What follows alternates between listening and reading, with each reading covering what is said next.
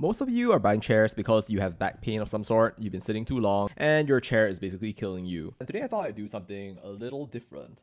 Today, let's talk about the science of seating. And to that end, we have somebody who's infinitely more qualified than I am, one of the finest back pain experts of our generation, and that is Dr. Stuart McGill from Canada. I could tell you that the man is one of the most eminent spine professors of our generation, but I guess you can read his 129-page CV on your own.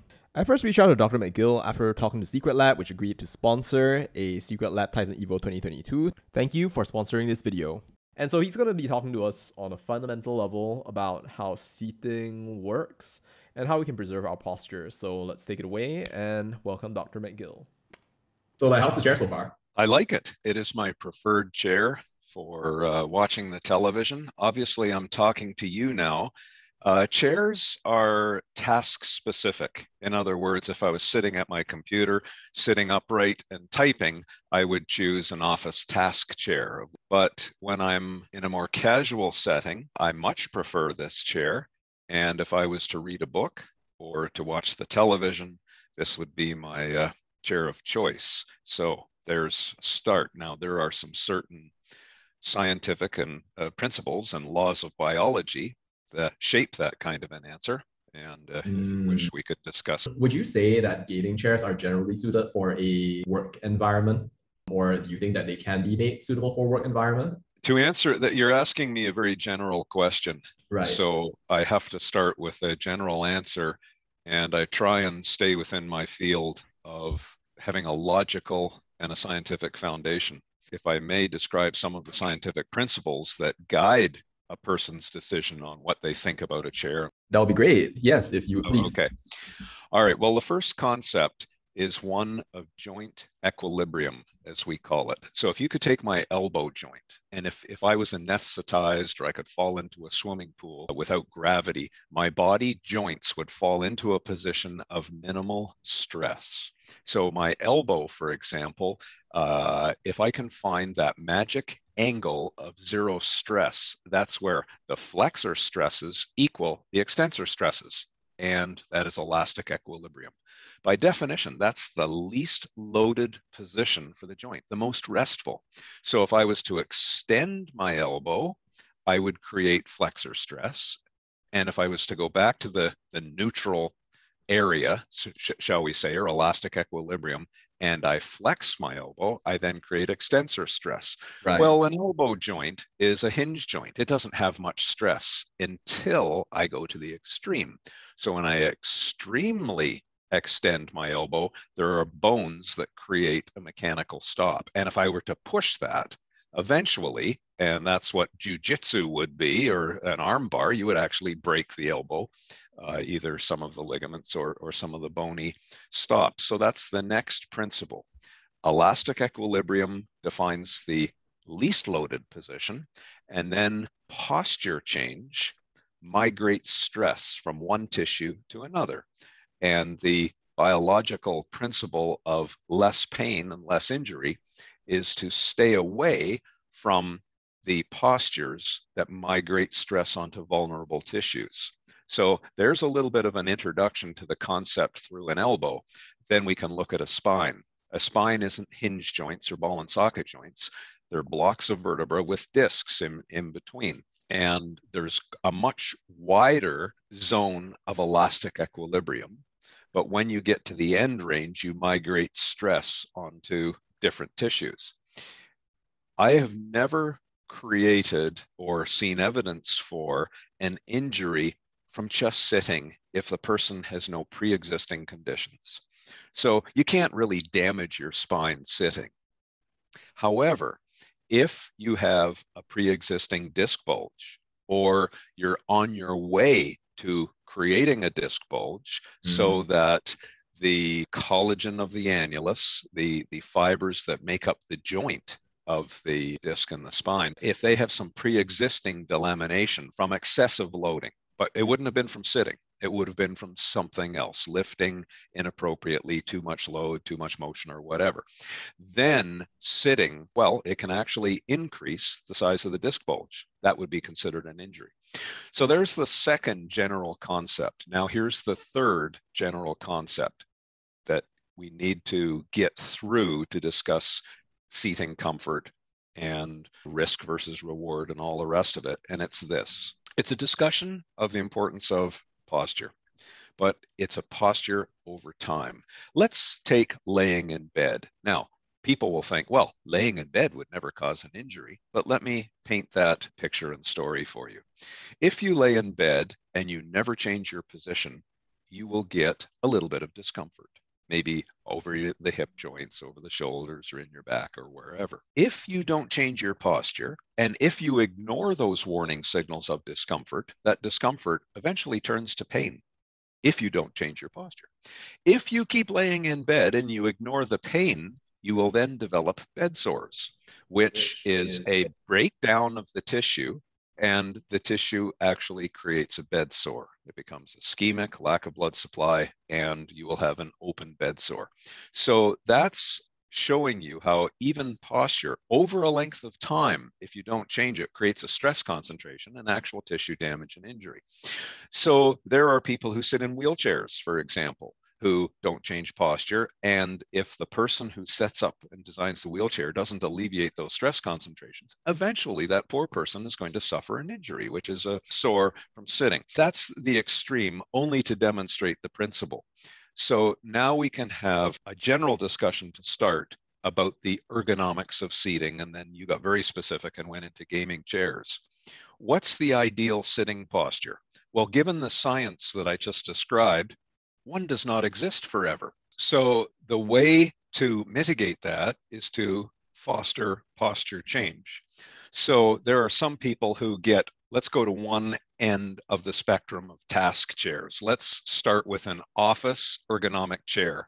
There are people who say, well, I'm going to set up my office chair in the ideal position and don't ever change that. That's the ideal position for me. And yet the science shows the ideal posture is one that migrates from one position to another to migrate the stress from one tissue.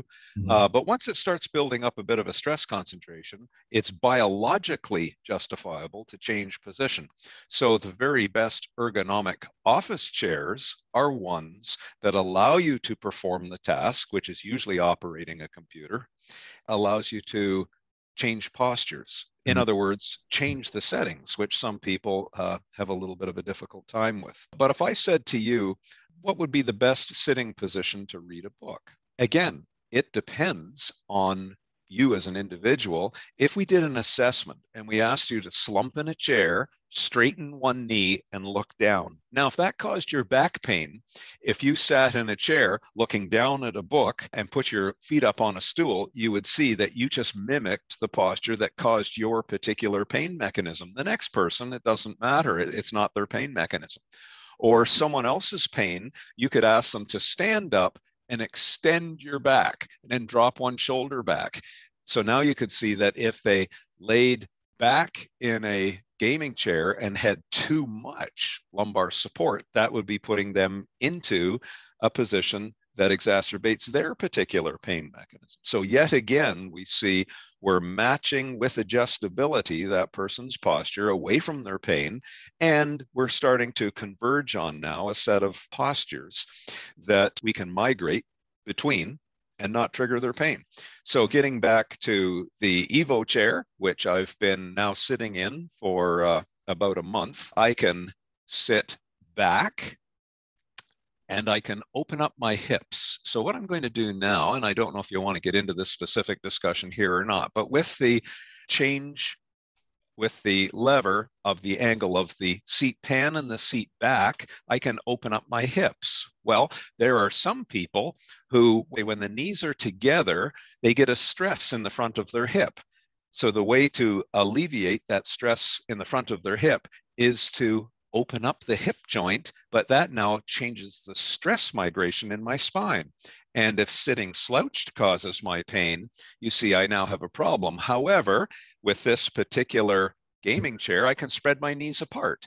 I've taken away the hip stress, and now I can change the posture of my spine and take advantage of the beautiful lumbar support and migrate stress away from the particular pain triggers or mechanisms in that individual. So I'm getting right back to understanding what your discomfort or your pain triggers are, or in some unfortunates, what their injury mechanism is. Now you can use the chair with those scientific guidelines to migrate the stress away from the mechanism.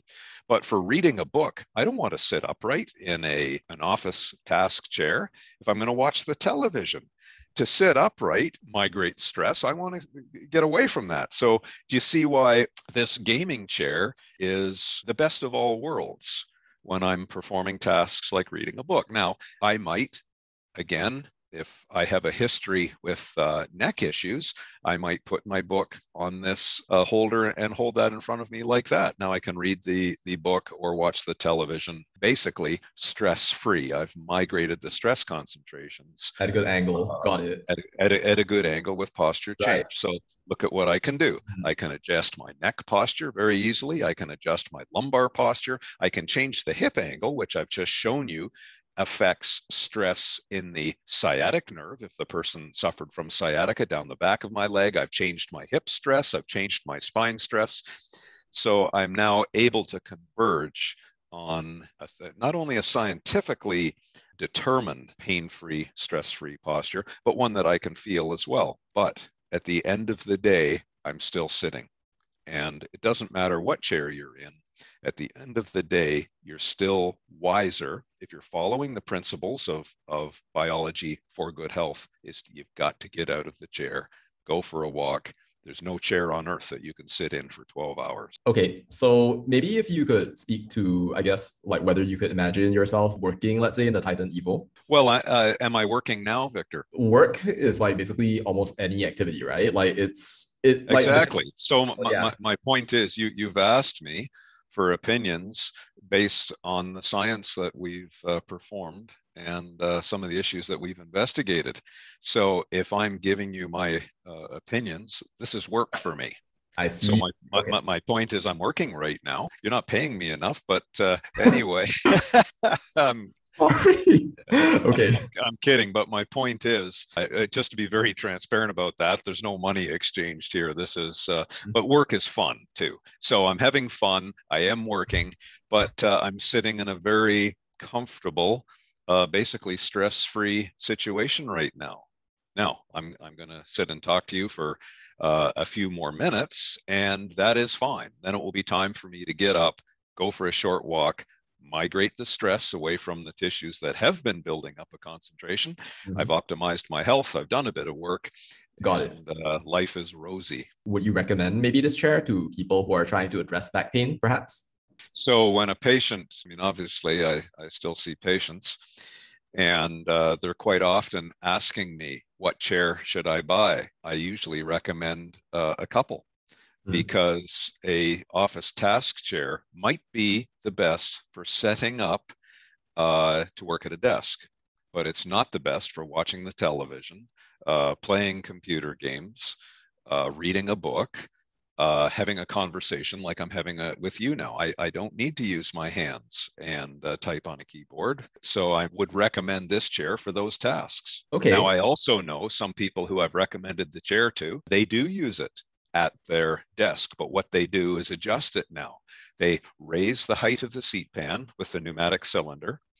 They bring up the angle between the seat pan and the seat back. That allows them to sit more upright, closer to their work. They may adjust the armrests. So I have my armrests very high right now. And if I was to hold the book, it's a stress-free way to hold the book. Now, if I lowered them and I looked down, and if that was a pain trigger for me walking around with my neck in this posture, then you see I would be instigating the conditions that contributed to the pain. I can mitigate them by having my arm up and bringing what I'm reading up to this position. Or I might put the thing I'm reading into a document holder, as an example. At some point in the day, I would then go and have a nice exercise routine and build up some resilience. So do you see, it's a little bit of a multifaceted approach to optimize your general health, and sitting will be a part of that. You know, it's very interesting, Victor, when you look at the work data and prevalence of back pain and neck pain and whatnot. So in other words, the rest position is the opposite of the mechanical demands of the work. So if their work is sitting, do you think they should sit on their rest break? No, the rest break should be exercise, something very dynamic. It's the polar opposite. But if they have a very demanding job, say they are a construction worker, a farmer, a fisherman, a carpenter, what's their rest break position? Sit down. But you should not do one of those throughout the day. I see. Yeah, so the secret to the health optimization is keep migrating between stresses. Okay. So now you have to survey your life a little bit. I get too many young people as patients who will sit and they will play a video game for hours, and then we will test them and we will find out what causes their pain. And you can imagine that it's sitting. So if they say, well, doc, what can I do for my back pain? And I say, well, we've just shown you what your pain triggers are. It's sitting. What do you think it is now? And they say, well, don't sit so much. And I said, precisely. But no doc has told them that before. So to remove the cause is the first job of any clinician patient or client relationship. Know the mechanism. Once the person becomes savvy to that, they now have a little bit of a roadmap on what to do. But if they're an addict of gaming, now we have a problem. We have an addiction problem, and that is part of the drivers of their pain. And I would also suggest that not only is it an issue of their spine, it will be issues elsewhere. When I look at an MRI, which is a medical image of the person's insides. So it's not like an X-ray, which just shows bone. It shows all of the organs, the vascular structures, the spine, etc. It's concerning to me when I will see a young person who's in the gaming world and I'm looking at their spine and then I see their descending aorta, which is the major vessel exiting their heart, and it goes right down the front of their spine. And I see there's a white ring inside it where they've built up arterial plaque through inactivity. Yes, and I see all of this, and I'm a spine expert, so I talk about their spines. And sometimes I will point out to them and say, you know, they're headed in the wrong direction here if you want to be a happy grandfather. I mean, I don't know like the statistics for like how long esports players sit down every single day, but I mean, I guess it is something that you have to just constantly do, train and basically just sit down every single day for long periods of time. And like the thing is that like even if you do sit down, chances are that you won't end up getting like the ergonomic benefit of the chair, because like very frequently, and I learned this from speaking also to Dr. Tsai. I'm not sure if you guys have met already. He was talking about how like, you know, when a lot of esports players, they play games, essentially what happens is that they just lean forward and they just like look intently at the screen, you know, and it's definitely concerning right there. My real subspecialty is to work with athletes. When you consider who are athletes, and really it's everyone, you're conditioning your body to perform the tasks that you give it, but still be ready for those situations in life where you're going to have to act physically. And if you're disabled because of your inactivity, you won't be able to respond. You will suffer. But I think of some athletes, one just came to mind in particular, who was a poker player, a very well-known poker player in the world. Now, they would get into a poker game and it would be televised and millions of dollars at stake.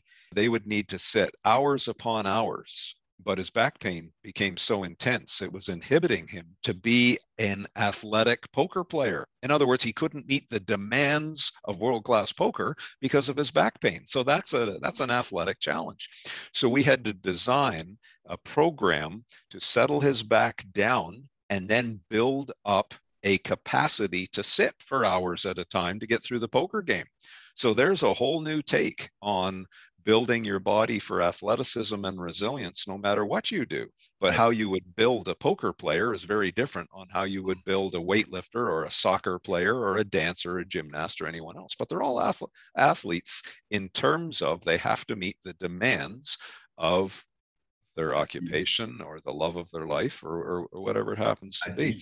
Okay, maybe I can ask a question since you're actually sitting on the chair right now, because like this is a question that a lot of people have when they think about like say the lumbar support on the Evo 2022.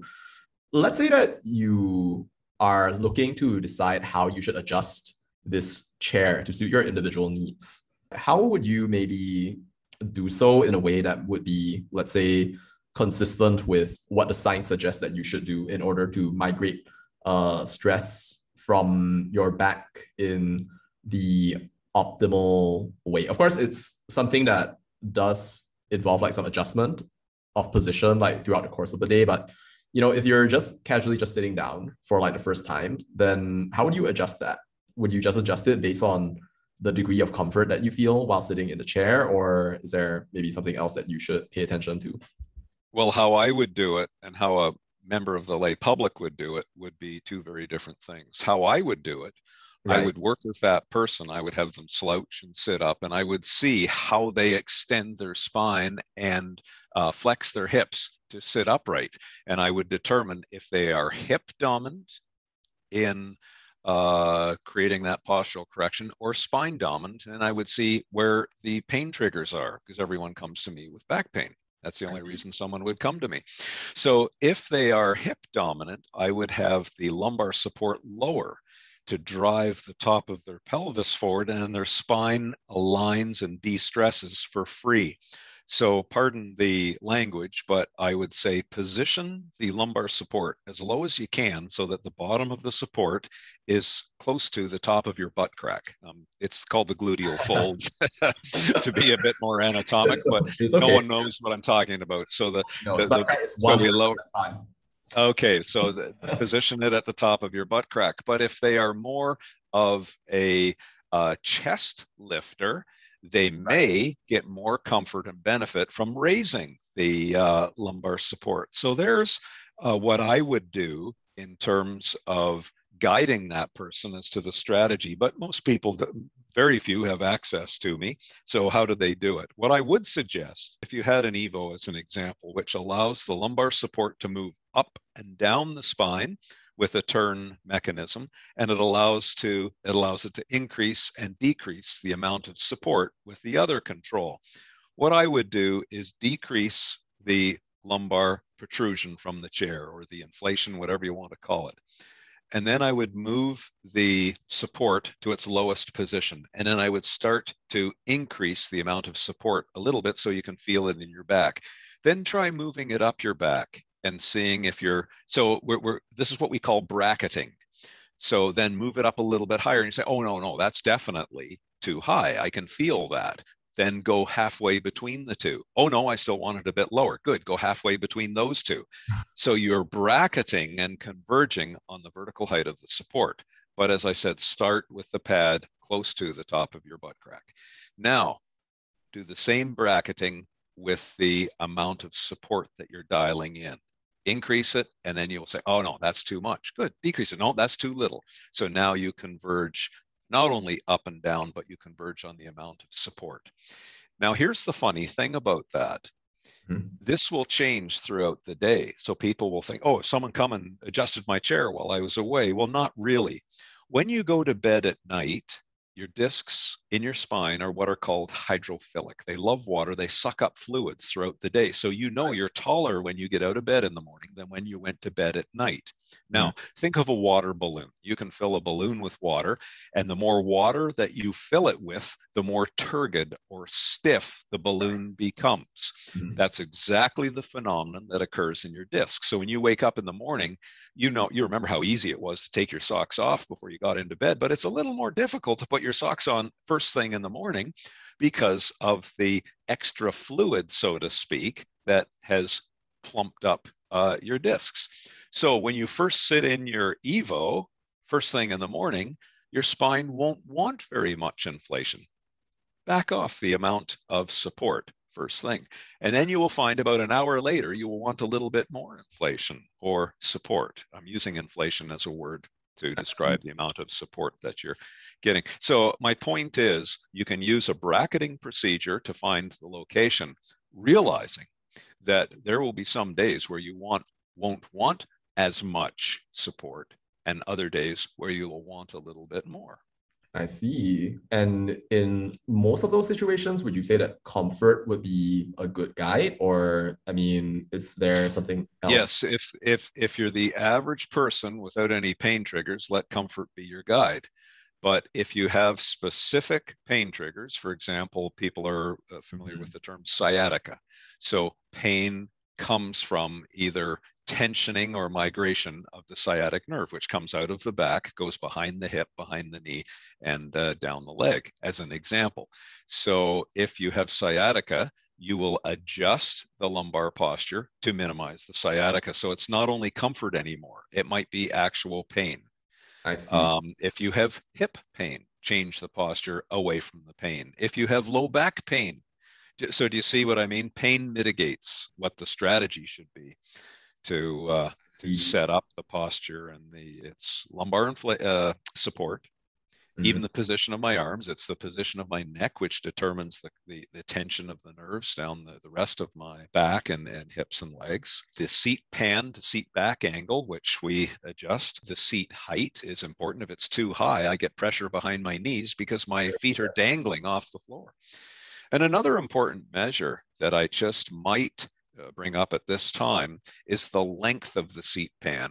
So I'm sitting in a seat pan now, and when you go to the Evo website, there are different sizes of seats, and I might recommend that they actually give the length of the seat pan. That would be helpful because I happen to have very long femurs, and it's perfect for me that the length of this seat pan equals the length of the distance behind my knee to the back of my pelvis.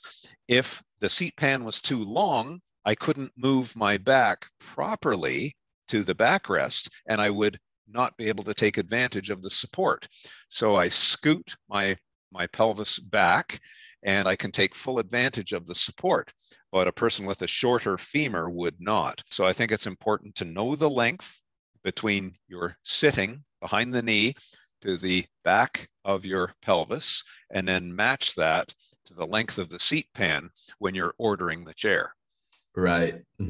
Yeah, that's in the technical specifications. So like you can actually find those on the Secretlab website, but not a lot of people can. You can, but the people would be better instructed if they knew what their femur length is. You could have 3 different people. What I do is I measure their height when they're standing. So tallest on the left, shortest on the right. And then I have them sit down, and you'll see the order changes. The tallest is now maybe number 6 in the line.